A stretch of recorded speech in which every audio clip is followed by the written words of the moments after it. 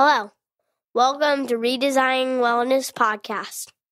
That was my son, Benjamin, who gets rather excited when he can be recorded on audio and especially on camera. So my husband has started to vlog with them because they may be documenting some of our trip. We have recently pulled Benjamin out of school and he is being homeschooled by my husband, which has been quite a challenge in so many ways. And we knew we were going on this trip, and so homeschooling would be in order. And let me just face it, my son right now is not gelling well with traditional school systems. So this has been a huge learning curve. I think I've talked about the struggles with my son in past episodes, but we are on this journey of parenthood, and it can really kick your ass sometimes. So I digress. Benjamin loves to be on camera and he loves these kind of creative outlets. So I told them that if they're going to start a vlog when we're on our RV trip, I don't want to be on camera because, I want to say when I'm on camera rather, when I'm looking better than I do right now as I'm recording this audio. I'm not sure I'll get much of a choice, but I just made my voice heard. But anyway, Redesigning Wellness Academy registration is officially closed for the year. So I stopped registration on January 31st, and I am thrilled with the first group of brave wellness professionals who took a chance on my new program and new training, and we are going through. And I plan to host Redesigning Wellness Academy again in February of 2021. So stay tuned. What I'm going to do is take this 6-month program I have, get so much feedback and make it better and more enticing for you to join next time. But on to today's guest, who's a repeat guest, Jirs Meuris. Now, I was sitting with Jirs at a lunch during the Wellness Council of Wisconsin last September. We were both speaking. I knew him from interviewing him on the podcast. And it was him, myself, and Medi Speece. And we all ate lunch together. And we started talking about surveys. Because I mentioned it to him, hey, you need to come back on and talk surveys. And he's like, well, I teach it in class. It's kind of a big topic to talk about on a podcast.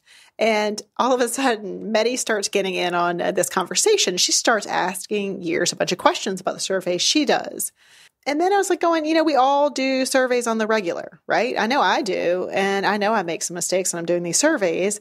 So in the spirit of learning for all of us, I know I want to get better. And if you're a regular listener, then I know you want to get better with anything that you do. And surveys is just one of the things you do. And here is more about Jirs. Jirs Meuris is an assistant professor of management and human resources and a faculty affiliate at the Institute for Research on Poverty and the Center for Financial Security at the Wisconsin School of Business. Wow, that is really long. And that's at the University of Wisconsin at Madison. Jirs looks at how work shapes people's personal finances and the resulting consequences for individuals, organizations, and society. Jirs' work has been published in the Academy of Management Annals, Industrial and Labor Relations Review, Organizational Science, and Research and Organizational Behavior. He's also been in a ton of media outlets, including The Atlantic, The Washington Post, Wall Street Journal, etc., etc. Jirs is also regularly invited to speak on financial wellness and other HR topics at professional events across the country. So what we talk about today, Jirs actually teaches as part of his people analytics class. And so I think he said it was 14 sessions and he tackles surveys in 2 of those sessions. And so what we talk about today is the mistakes we make when we're building our surveys. And he walks us through his 7 steps, which I'll outline in the show notes because I swear, like when we were talking through it, I went all out of order. Not his fault. It was totally mine. So I'll make sure I put the 7 steps in the show notes because, again, they're all over the place. And then he talks about why having a clear goal or maybe a primary to secondary goal vital for success. We talk about those incentives. Should you incent, not incent? Should it be anonymous? And he just left me with so many things to think about. So this is a great episode, jam-packed with things to consider when you're putting out an employee-wide survey. Now, before we dive into the interview, this episode is sponsored by Realize Wellbeing. Realize Wellbeing is a corporate wellness consulting and training powerhouse on a mission to help companies understand how they're impacting their own employees' well-being. They are dedicated to transforming workplaces into businesses that exude energy and innovation through their vibrant, thriving people. Maggie Goff gets a lot of requests to share her expertise with worksite wellness practitioners and those in human resources who want a fresh perspective on their work and increased capacity for organizational change. In 2020, Realize Wellbeing is offering a brand new Train the Trainer program, equipping you to bring their innovative strategy to your workplace. This 4-week course will provide you with the specialized expertise to expand your efforts beyond health promotion in the workplace. At the end of this course, you will be able to develop new strategies for your company based in the science of self-determination theory and micro-influence. You will also receive 4 sessions of one-on-one coaching with Maggie throughout the rest of 2020, 2 trainings that you'll be able to deliver in-house, 2 fully developed campaigns, and a measurement tool. The April Train the Trainer session has limited availability, so go sign up today. You can go to realizewellbeing.com and learn all about this offer that Maggie is bringing to my listeners, and I will link it up in the show notes. And just a personal endorsement of Maggie. She is a friend and colleague, and I love the work she's doing, and she's always thinking differently and encouraging us all just to ask new questions, consider new avenues. I know she's done that for me over the course of the time I've known her. So go check it out. Go to realizewellbeing.com. And again, I'll link it up in the show notes. Now, without further ado, I hope you enjoyed this interview with Jirs Meuris. As always, thank you so much for listening to the Redesigning Wellness podcast. Hello and welcome to Redesigning Wellness, your go-to podcast for making the most of your corporate health strategies. Your host is Jen Arnold, corporate wellness consultant. With over a decade of experience in promoting worksite health, she'll help boost your wellness program to one your employees are sure to enjoy. And now, here's Jen. Jirs, welcome back to the Redesigning Wellness podcast. I'm so glad I could convince you to come back on. Oh, thanks for having me again. Yes. So this is an area that wellness professionals spend so much time, or HR professionals. We love to survey some people, and we're going to walk through. Yes, we do. The 7 steps process that you go by in a minute. But let's go ahead and tell us about the mistakes that people make when they are creating surveys. I think one of the biggest mistakes that people make is not necessarily having a goal for their survey. And what I mean by that is that we often feel, especially if you're running sessions, and you might have this too, that, you do sessions with people and then you might have a survey, right? And just to kind of get feedback from it.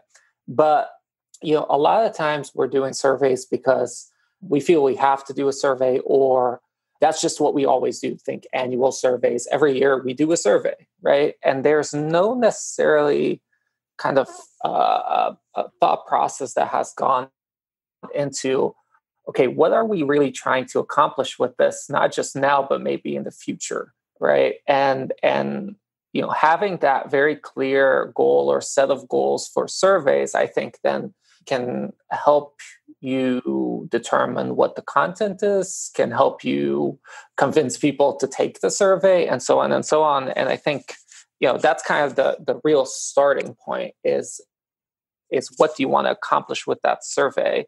And then kind of moving from there to build out, this is what the survey looks like, and this is how I'm going to get people to actually fill this in. So is it possible to have too many goals? Because maybe this isn't necessarily goal-oriented, but one thing I've seen when people do surveys is they keep adding one more question and say, we're going to survey them anyway. And they just start tacking on extra questions. So that may be a separate question altogether. But are there too many goals to a survey that could be? Is that possible? Yeah, I think that's possible. I think you want to make sure that, just tacking on, okay, I'm going to add this question or add this question or add this question. It's that,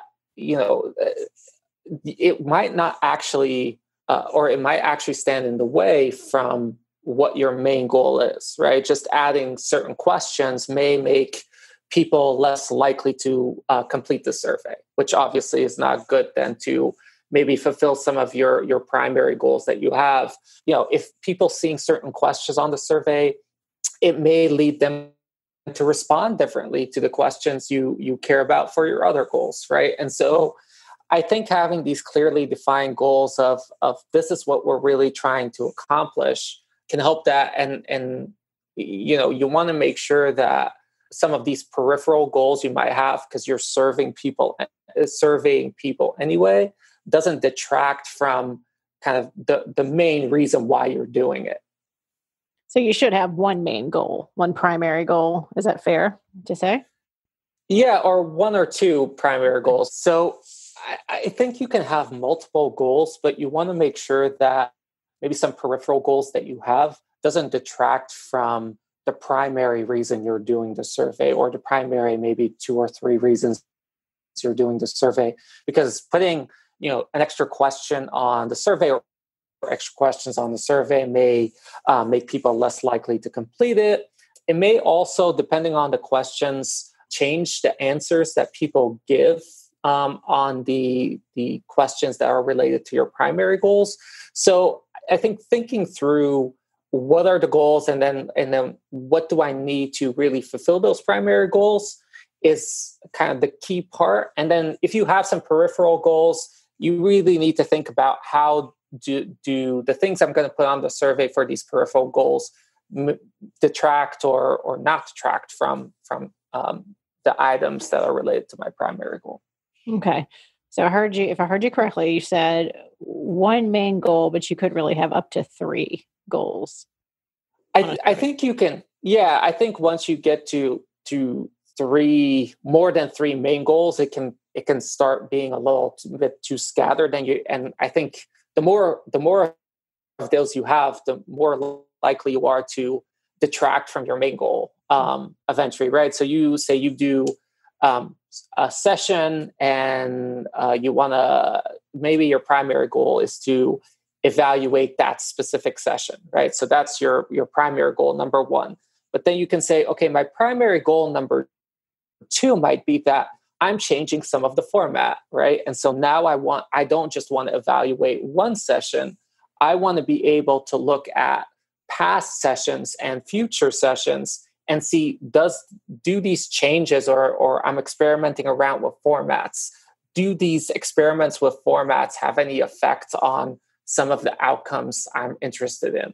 Then your third goal might be, I'm interested in kind of the very proximate outcomes of that session, but I'm also interested in some distal outcomes, some outcomes over time, some outcomes after 6 months, right? And so all of those kinds of things will start factoring into exactly how you format the survey, what do you put on the survey, and so on and so on. But again, as you can see, as I'm adding more goals, the complexity of kind of getting it right increases. And so that's why I think you're probably right that if you have 3 really primary goals, you probably don't want to add too much more to that. Mm-hmm. Well, just by nature of saying primary goals, there really should only be one, right? Yeah, but you can have, right? So in my example, your primary goal may be, I want to evaluate this session, but because you're also experimenting around with different formats of sessions, another goal of yours, and I would say another primary goal is say, hey, do these changes in formats really change how people feel about the session, right? And so, we talk about primary and secondary in terms of more in terms of levels, right? These primary ones are the most important to me, and these secondary or peripheral goals might be some that would be nice to have. Get it? That makes sense. So your first step, actually, there's 2 pieces to it. So determine the goal of the survey. And then you say determine the challenges to maximizing utility. What do you mean by that? So I think in a very simple way, think of all the ways that your survey is going to fail to achieve that goal, right? And so if you kind of sit down and think, okay, I'm going to do the survey.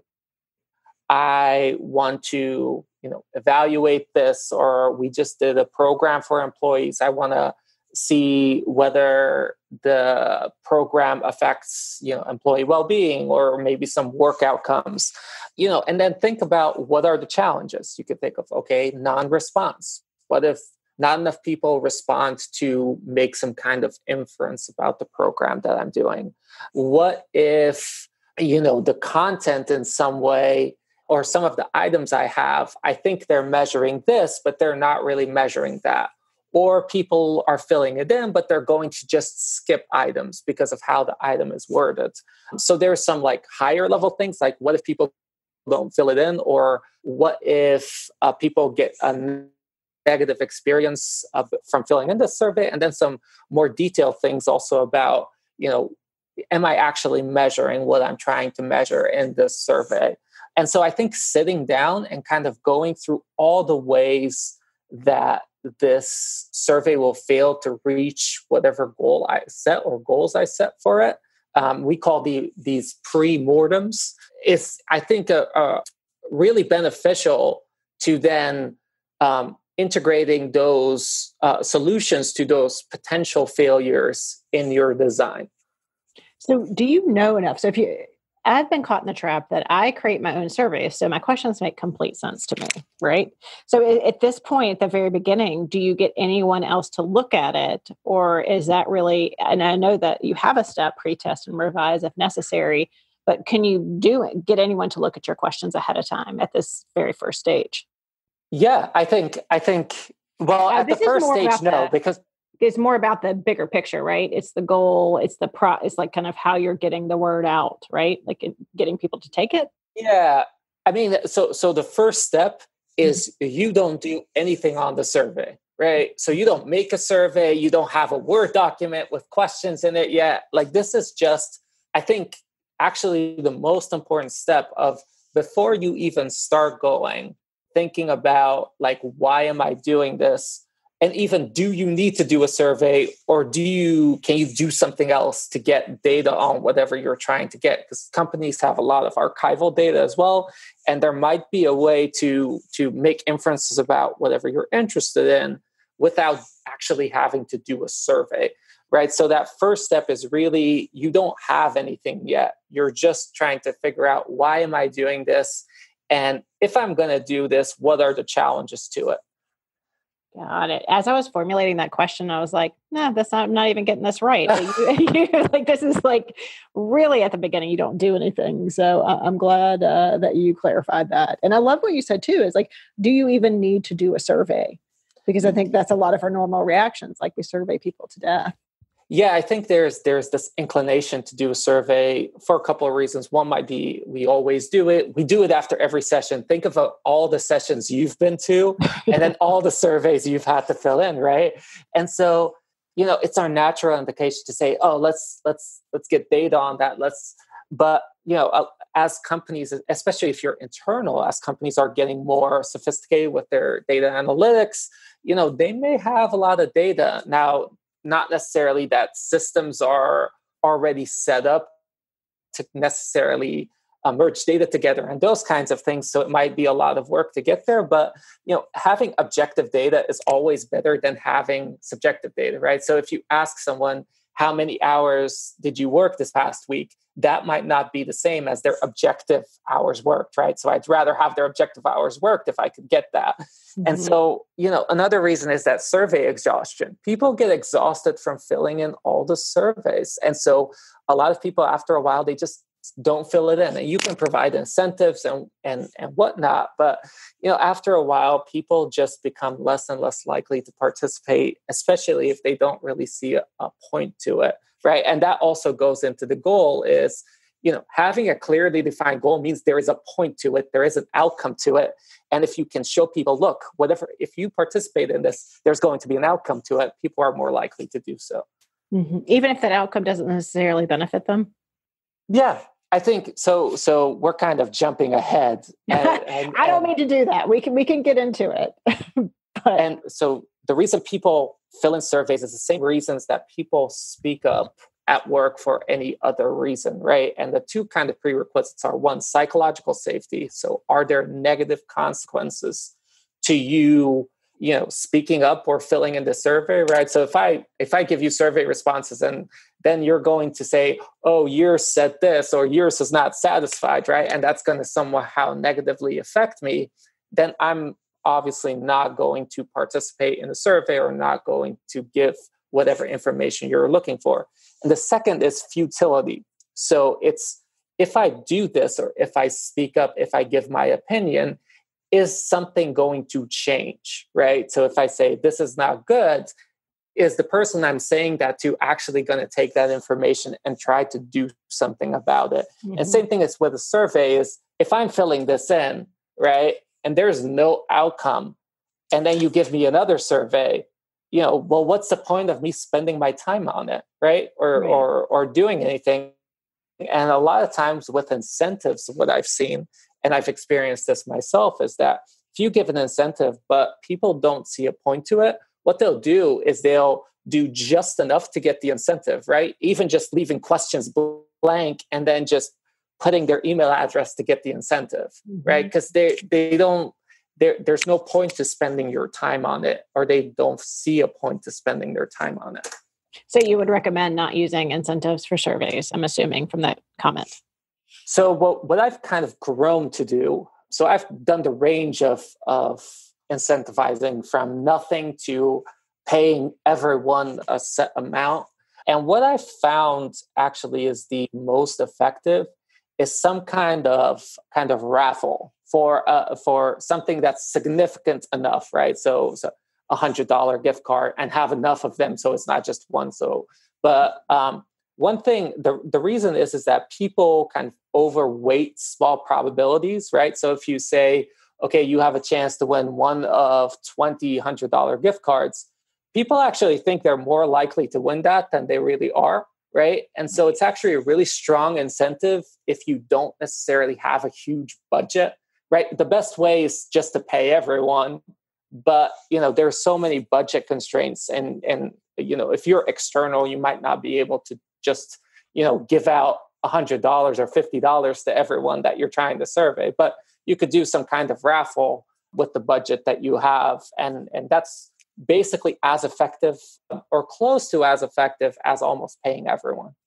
Well, even if you paid anyone. So let me ask you this. So you just said that if you give everyone an incentive, people would fill out the survey, but the data may not be as dependable. Like, people are going to kind of half-ass it. My words, not yours. So, I think it's that futility piece, right? Is that if there's no point to it, then that's what you're going to get with an incentive, right?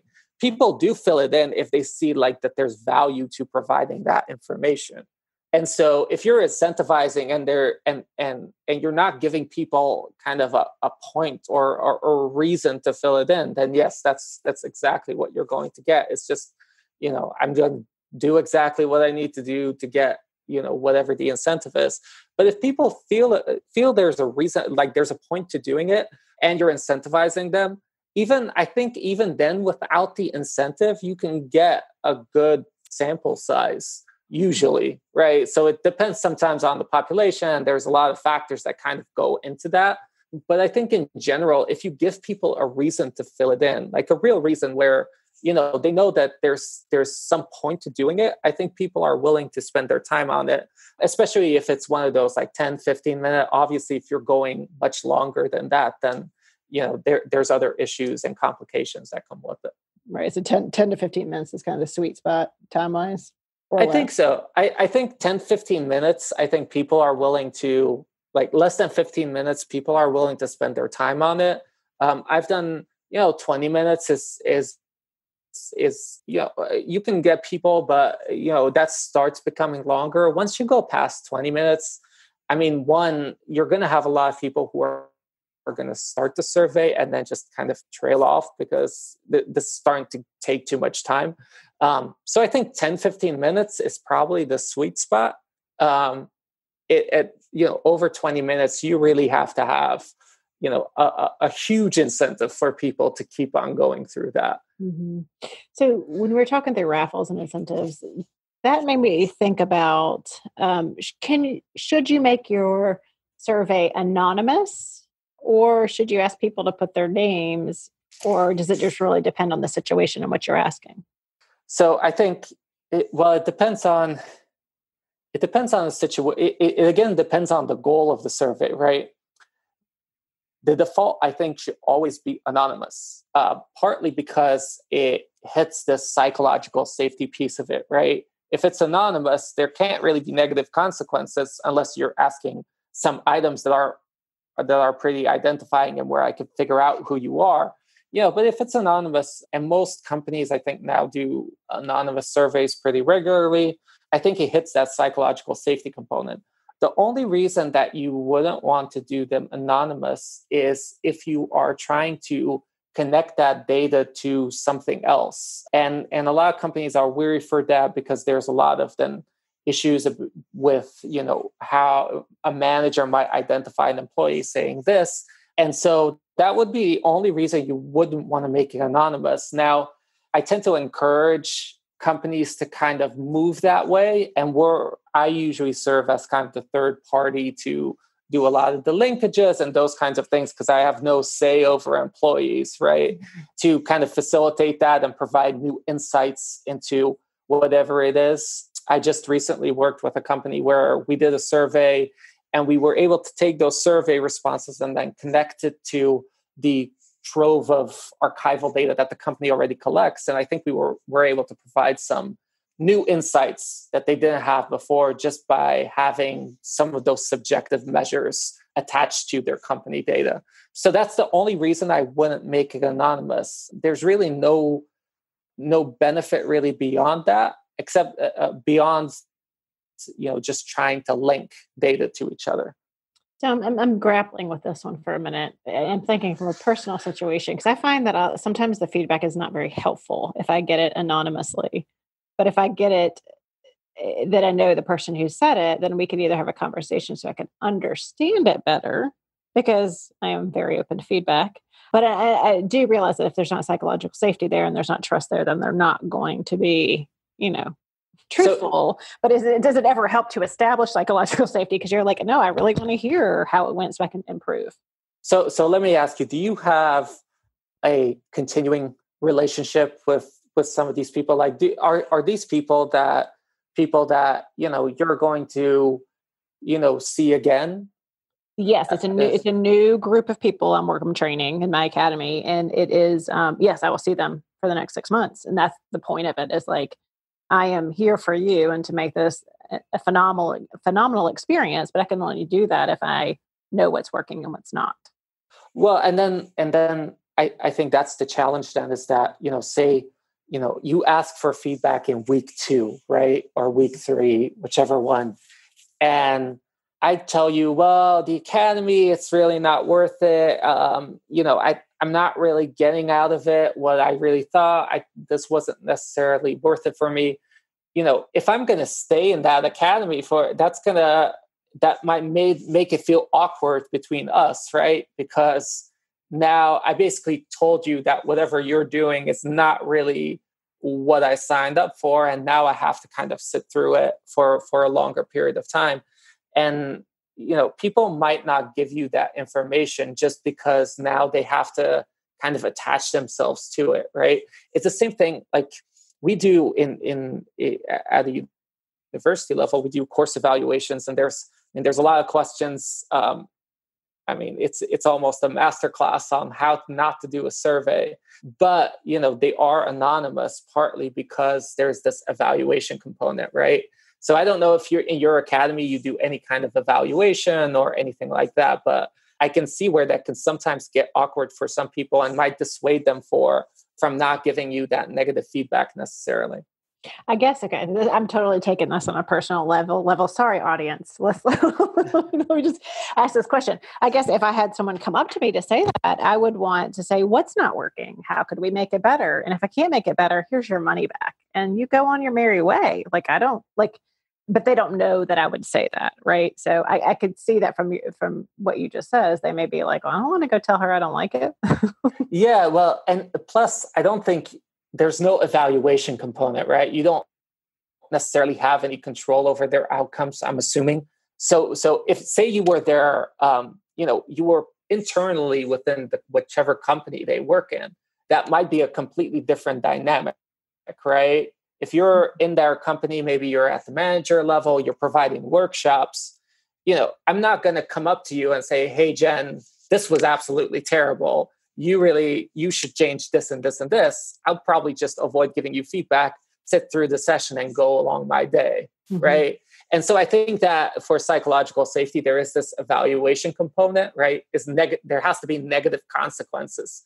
I don't know if somebody coming up to you necessarily that there's negative consequences to them even giving you negative feedback, except just making it a little awkward. And, that awkwardness in itself can dissuade some people from doing it. The one thing that I probably try to do is then make the survey anonymous, and you could give people an option to say, hey, if you want, I'm really interested in your feedback and like improving this. If you want to have a conversation, here's an option to write down your name, write down your email, any way to kind of figure out who that is. So make it optional, right? So if you put it in the beginning, type your name here, people are going to feel, okay, I have to type my name here. But you might put it at the end, say, hey, I'm really interested in making this better. If you'd be open to talking to me about your responses or about your feedback, write your name here, write your contact information here. And that way, making it optional, you can get the people who want to give you more information or have that conversation. And people who don't really feel comfortable having that conversation can still, give you some of the information that you're looking for. Well, thank you for that. Really, really helped, because now I have a thought in my head, and that was very selfish. But I think a lot of us are striving to prove our offerings. I'm in a different situation, but with employees too, so that we're constantly asking them for feedback. And I think sometimes even from employees, like I'll do an employee survey, and some of the stuff is just people complaining, and you're like, this isn't really helpful. So I'm always just striving to make things better. But anyway, I'm going to get off talking about me and getting feedback. And we're going to go to step 2, because that took us on what I think was really helpful for the audience to talk about incentives and time frame. But going back to determining content, your second step. So what are some thoughts around content? Do you go to like standard, and I know the third one's format and wording. So I'm just going to shut up and say, what is behind determine content? So once you have your goal, right? So you're these are the one or two things I'm really trying to accomplish. These are maybe some of the outcomes that I want to achieve with the survey. Then it's, what am I going to put on the survey? And that's not necessarily getting into the details of items and those kinds of things, but what do I ask? Do I ask some demographics? Do I ask kind of whatever it is, kind of job satisfaction? Do I ask, maybe I ask for satisfaction with the session.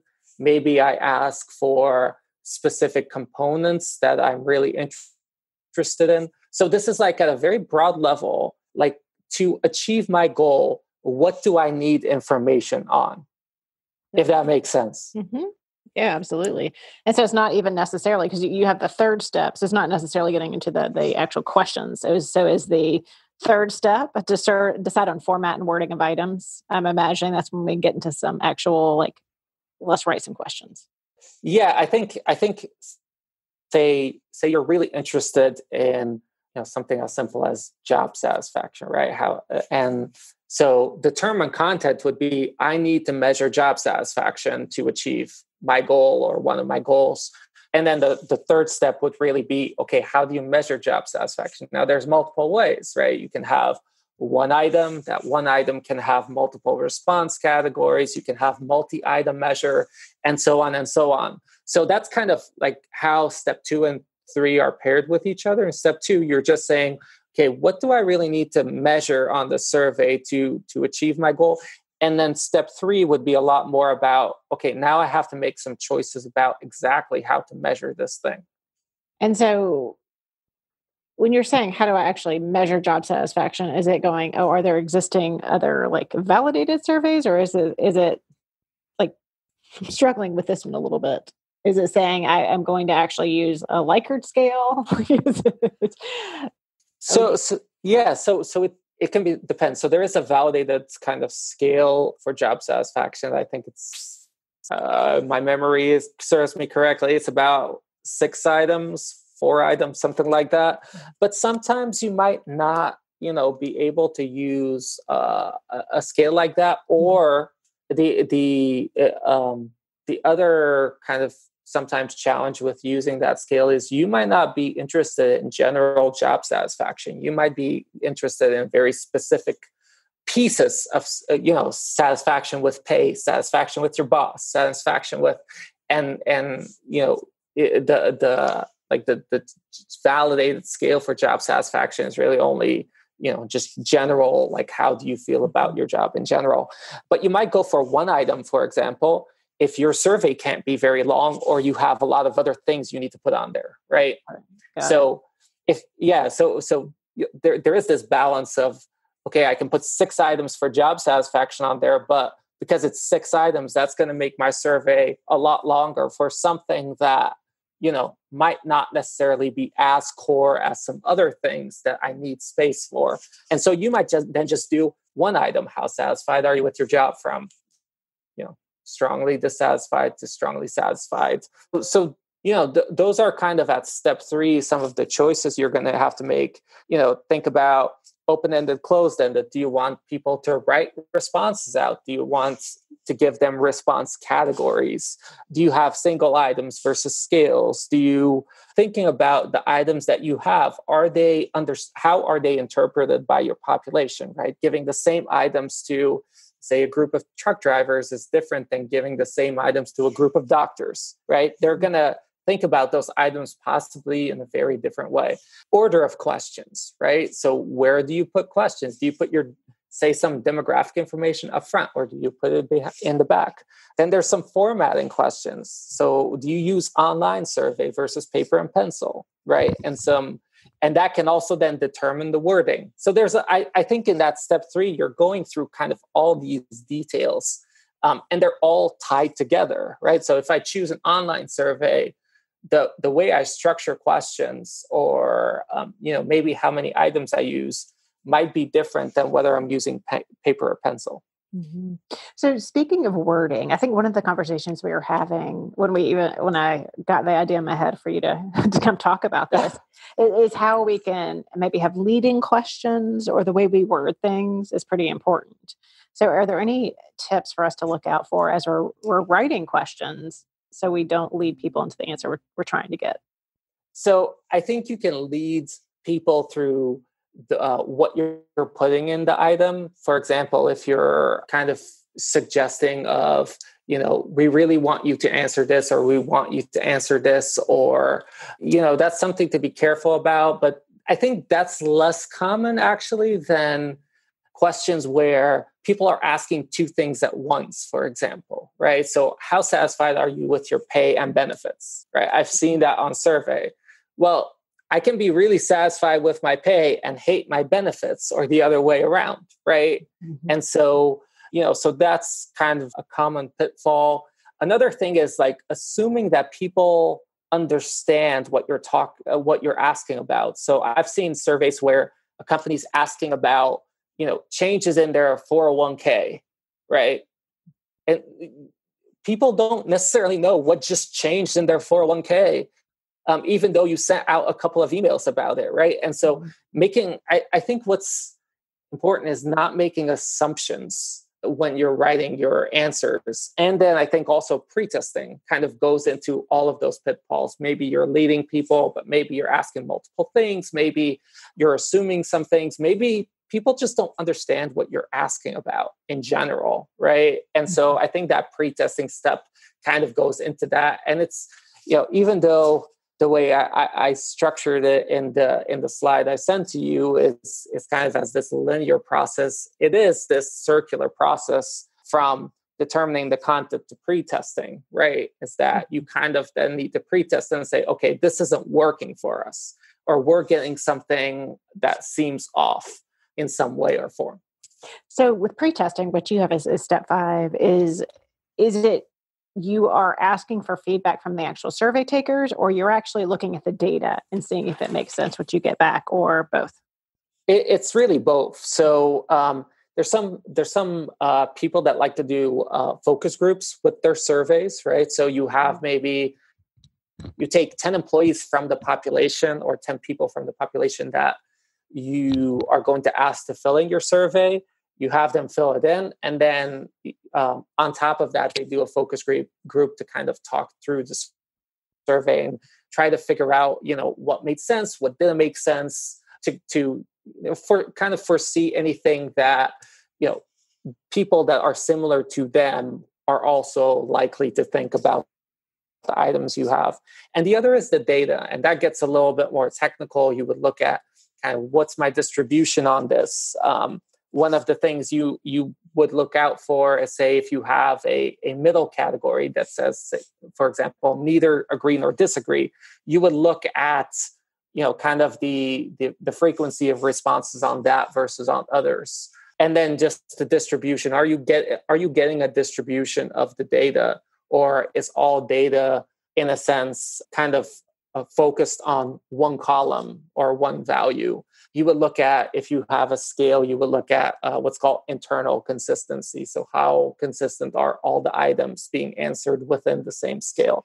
So there is this kind of more data analytics component to that pretest, but then there's also more of a qualitative of, what do people think about the items? Are we making any assumptions? Are we asking items in a weird way where people are just getting confused? Mm-hmm. Yeah. Because like I said at the beginning, when I was still in step one, formulating questions before I was supposed to, because when you ask, it makes a total sense in your brain. And then people are like, what the hell are you talking about, Jen? I don't understand. So yeah. And that, I think that's the thing. It's like we're all human, right? And so we all bring our own kind of frame of reference when we're making questions. But then when you give it to the people that, are actually good, you actually want information from, that might, that their frame of reference is going to be different. And so they might think differently about those things. And this is especially important if you say you're internal or external, and you're doing it with multiple different populations, right? And so, if you're in a company, you're surveying your engineers, and then you're surveying another group of employees, like their frame of reference and the way they think about things is going to be completely different. And so, if you're going to take the same items, making sure that, you get input from all those groups is really important, just to make sure that you don't need to make alterations to your survey depending on the population you're going for. All right. So your sixth step is to obtain buy-in from necessary people. I'm guessing that is kind of getting support to make sure it's successful. Is that correct? Or yeah. And so I think there's the top layer support and the bottom layer support, right? So top layer support is, you want people who, kind of are at the top of the organization to see that the survey is useful, right? Because I'm sure there's people who have, gone out, done a survey and everything where, the upper level management didn't really feel like it was a worthwhile pursuit. And so that can then be challenging in terms of maybe fulfilling some of the goals you have set for whatever your survey is. So say one of the goals of your survey is then to tie it to some of the other company data. That's going to start involving other people who need to have buy-in, and then upper management needs to have buy-in to say, okay, this is something that we see as something that's worthwhile and important. And then you also want buy-in from the people that are actually going to take the survey, right? And that comes back to the point where I said, people have to see that there's a point to doing this. And if they don't see that there's a point, then why would I waste my time on it? Especially if you're asking people to kind of take their own time and invest it in the survey you have. Mm-hmm. Yes. Nothing's more irritated than that just keep asking me to do the survey. And I stopped doing that with my clients. So I was like, there's certain things I can't fix here. I don't have the powers that be just aren't going to do it. So I'm going to quit asking them that question, or I'm going to quit surveying about this specific topic, or I'm going to take a year off because I need more time to make some impact before I survey them again. Yeah, and I think in general, what I've always done is, say we're doing a survey, we'll do a weekly reminder, maybe for 3 weeks, right? So we send out the survey, and then week 1, week 2, And then week 3, we basically say, hey, this is going to be it. This is the date. If you haven't filled it in, you haven't filled it in. And what you kind of see if you look at response rates is that, initially you'll get big response rate, people will respond, and then we'll start tapering off slowly in the first week, but people will still respond. First reminder, it will go up a little bit, and then it will kind of taper down to almost nobody really filling it in. Third response, it will go up just a little bit. It will go back to almost nobody filling it up for the rest of the week. And then the last one, you'll get like the stragglers, right? And by that time, you can kind of, if you look at the response, like even per day, you can tell that you've kind of gotten everyone at that point. Mm-hmm. So, kind of, and we do it once per week, which seemed to be pretty effective as kind of getting people to fill it in who want to fill it in. But at a certain point, you're just not going to get anyone else. And I think also more frequently, it just starts getting annoying. Yeah. Right. I mean, if I would be sending every 2 days, like fill in the survey, I think people would be turned off that might otherwise have maybe taken the time to fill it at week 3. Mm-hmm. Right. It's just like, okay, I'll just do it since, I was going to do it anyway. Right. So a survey, so this is on the 7th step, the implementation. So week 1, send out an email or communication. Week 2, send out a communication. And week 3 is kind of the last chance. So do you recommend 3 total, or is there any? So that's one question. And then my second question is, do you recommend any pre-communications before the survey is even out to tell them it's coming?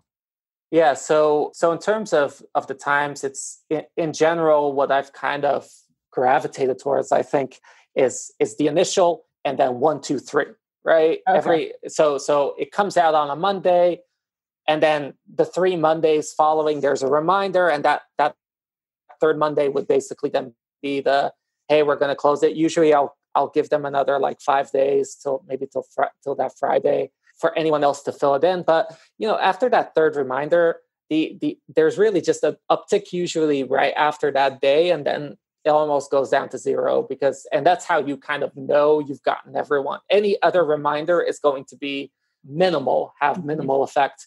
In terms of like you definitely want to, if it's something you care about, and that's what, and it kind of goes back to the original point we talked about in terms of, do you really need to survey, right? Mm-hmm. So if you kind of take that approach, and we're only going to survey you if there's actually a point to it. We're not just going to give you a million random surveys, because if you're an employee at any organization, and me working at the university, I definitely tell you this from experience, you get surveys all the time. But if you as an employee know that they're only going to survey me, or even if it's just a once a year, and there's an actual like point to this, there's an impact that comes along with that, then I'm more likely to fill it in. I'm more likely to kind of feel engaged with it. And so you want a lot of I usually have pre-communication from someone in upper level management, which tends to be CEO, COO, somebody owner, depending on kind of the structure of the company.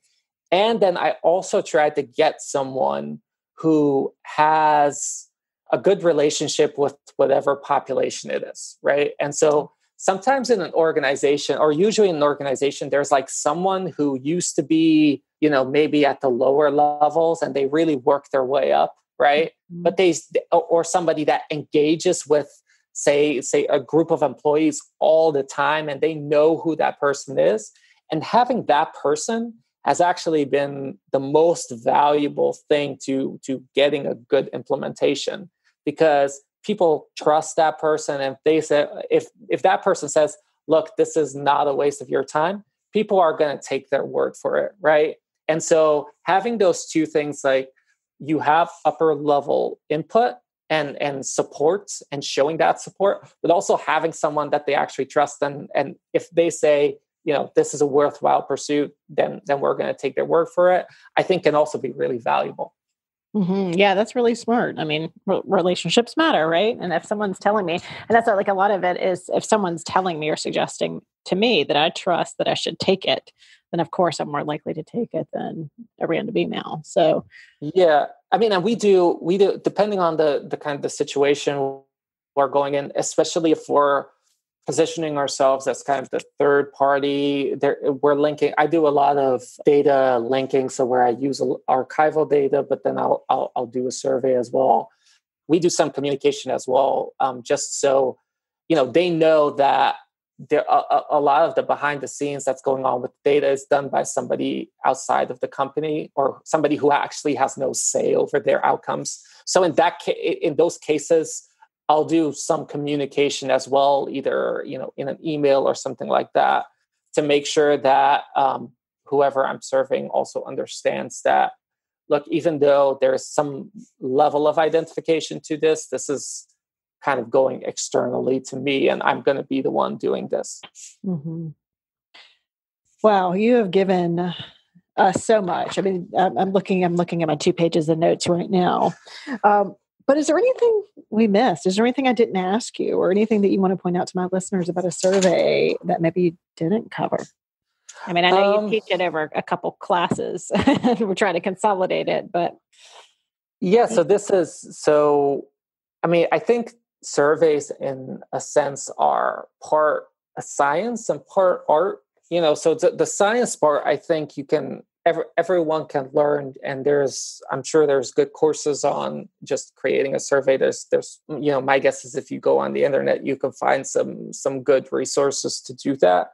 I think there is this kind of experience with bad surveys that eventually gets you better at it. Because even now, I still have times where I'll catch myself and say, okay, that was probably not the best way to word that. I mean, it gets more about the details at that point. And so I think, just being, putting a lot of thought in your survey and kind of what can make it fail. And, what am I trying to achieve with this is probably the most crucial part, and something that you'll get better in over time in kind of defining those things.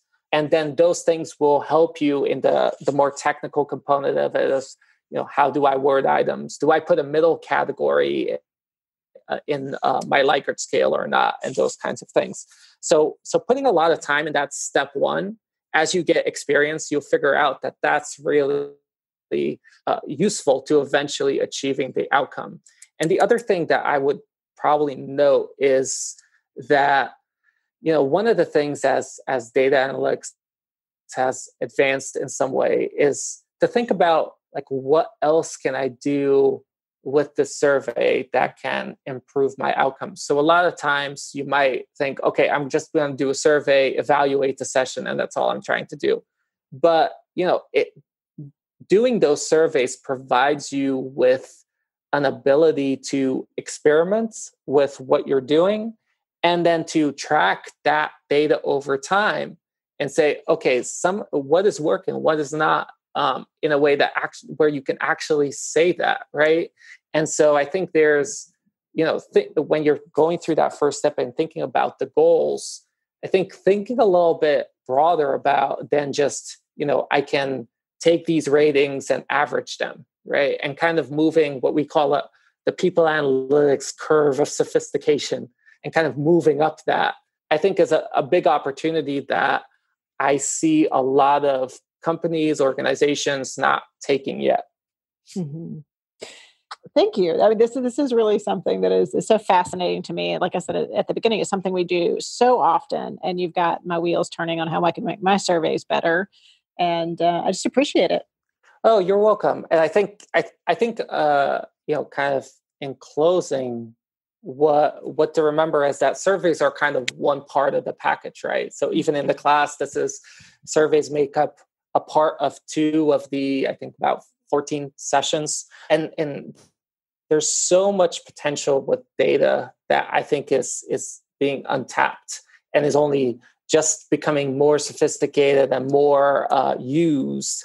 And so thinking about broader, like, how does my surveying fit into this potential of using data to improve whatever I'm interested in, right? Whether it's wellness programs, whether it's you're doing sessions, surveys fit into the broader approach that you're doing towards improvement. And so I think that's thinking about whatever survey you're doing in that broad way can help you get a lot more value out of it.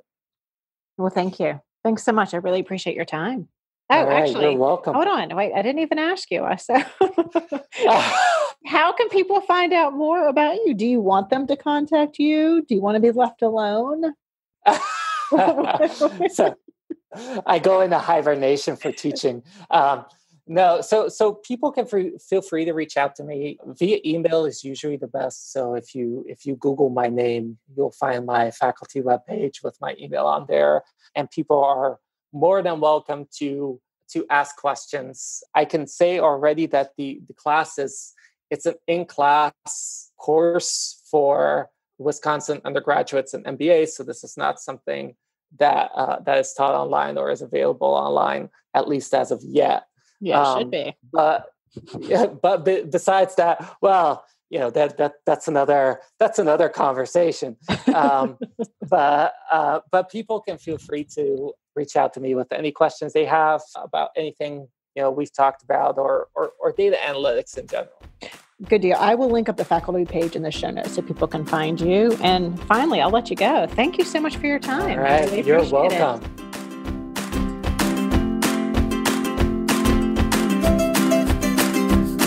One of the things I frequently hear from wellness professionals is that they want a tribe. They want to find their people. In other words, a place where they can express their opinion without getting chastised for it, and where they can get support when they're butting up against the old wellness paradigm. If you're looking for that safe space, come and join us in the Redesigning Wellness community on Facebook. To find us, you can just go to Facebook and in the search bar, type Redesigning Wellness Community, and it'll pop right up. You'll just have to answer a couple questions, and I'll let you right in. I'd love to see you there.